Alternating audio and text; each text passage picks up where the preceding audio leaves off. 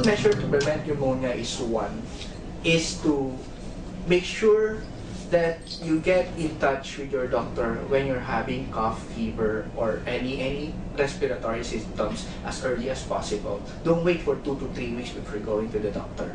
Then the second of all is, if you're prone to develop actually like flu every year, we advocate giving flu medication, because having flu actually is one factor that you can have a pneumonia, because your resistance will get low.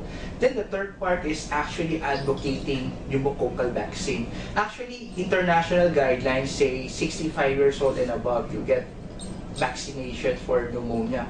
But in Philippines, there's a recent study that was done that it's better that the lower age group that you initiated the pneumococcal vaccine, like 55 years old, especially for those smokers, mas maganda yung effect niya throughout the year. Kasi pneumococcal vaccine, unlike the flu vaccine, actually will not prevent you to develop pneumonia. But actually, in the cases that you develop pneumonia, it will not be severe enough for you to get admitted in the hospital and get really sick.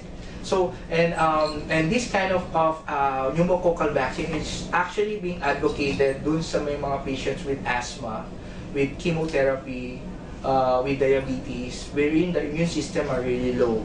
Then, another form to prevent asthma is actually, the #1 list is to prevent smoking. Because smoking will destroy your lung structure. And your lung structure is important to preventing actually formation of phlegm para mag-progress to pneumonia. Because normally, the problem with pneumonia is phlegm accumulation. So, phlegm accumulation per se, if you don't have the necessary mechanism para ilabas yung phlegm, then you get prone to have a pneumonia.